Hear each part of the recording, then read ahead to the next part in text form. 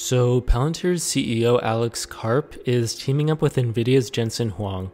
So here's what just happened. Palantir and NVIDIA announced a new partnership to bring operational AI to enterprise and government sectors. And this is actually a really smart move, and I'll explain why. So the core of this collaboration is about combining Palantir's ontology framework, which powers their AIP product, with NVIDIA's accelerated computing stack, specifically Q2X libraries and NVIDIA's open source large language model family, which is called Nemotron. So instead of just building all these isolated tools, they are trying to create an end-to-end platform where enterprises can deploy AI agents and automations directly on their real-time data pipelines. And as I'm sure you can imagine, this has some real-world implications. Things like logistics systems rerouting based on real-time incoming weather data, and even hospital resource scheduling adjusting dynamically based on patient inflow.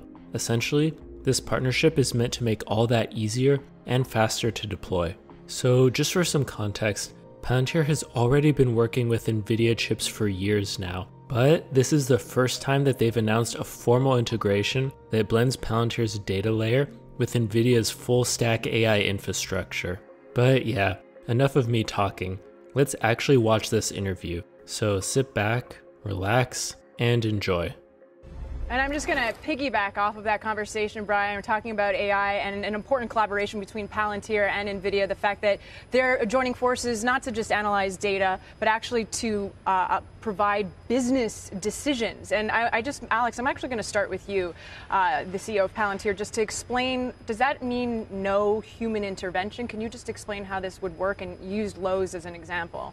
Well, first of all, I'm delighted to be on the stage with what many people I believe to be one of the great entrepreneurs of my lifetime and a patriot. And it means a lot to me to be here. So we have a product called Ontology. You could think of it as essentially a digital representative of your enterprise, including security model, which essentially takes the disabilities out of large language models and allows you to move decision making to the front line with people, without people, depending on how you're doing it. In the context of Lowe's and other enterprises, it allows you to essentially automate decision making, like how would your supply chain work, how would it work if it changed, how do you get the cheapest good to the right place, given that there may be disruption.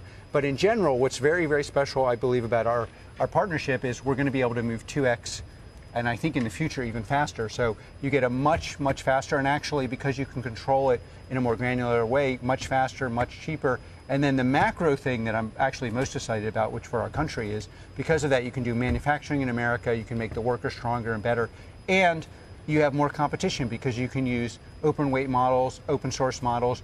You can use any hyperscaler. You can decide not to use a hyperscaler. This is much, much better for America, much better for workers, much better for industry. It's cheaper, it's faster, and obviously they have one of the world's top tech teams, and we work very well with them. So Jensen, just in regards to that collaboration, then who would actually be procuring the hardware? Is this like a company like Lowe's? Do they have to put the upfront cost, with their existing GPUs and then working with Palantir? Is that how it works? Or first of all, it's amazing to think that the Palantir ontology platform has achieved all of this, and they're the fastest enterprise growing platform in the world.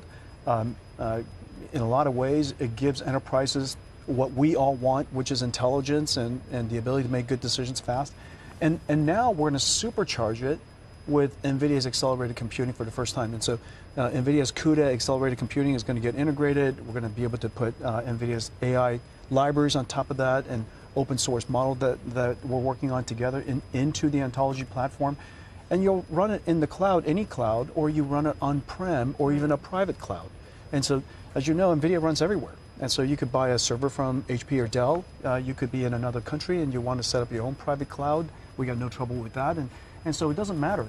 We run everywhere, and Palantir runs everywhere. But you're talking about the future then. So this isn't something that would be accretive to revenues just in the near term. You're still working it out. And like, I know Lowe's is an example, but are there other customers? Well, at Palantir, we just do what's best for our customers. We work downstream for value creation. So we believe, we know when it's faster, better, more accurate, and more flexible, and creates a better future for them because they can choose how they want to run their applications. we'll do very well. And at Palantir, we're doing very well in revenue and profit, and that's not actually our primary motivation now. And the reason we've done so well on profit and on growth is because you just have to create value. This creates more value for the end user. But you just said before, too, that the human may not even be involved with some of these decisions. And I guess that is a major concern in this day and age, that AI efficiencies could take away from or displace the job force. So couldn't something like this collaboration do that? It's interesting. When you say humans don't have to be in the loop, that doesn't inherently mean there aren't cases where humans need to be in the loop. For example, 40 years ago, we had 40x more manufacturing jobs than we have now. So it's like you can make more manufacturing jobs, which are humans, working class humans. You can build things you couldn't build in the past. And those humans become more and more valuable than they were in the past. In the defense context, you have situations where humans have to be in the loop, offense, situations where humans shouldn't be in the loop, like defense. Our collaboration makes all those use cases better for workers, for manufacturing, for defense, for offense, and in general, because it allows people to use any kind of model, any kind of compute structure. It makes America stronger and better. Whenever a business is more productive, whenever they can move faster, their business grows, they hire more people.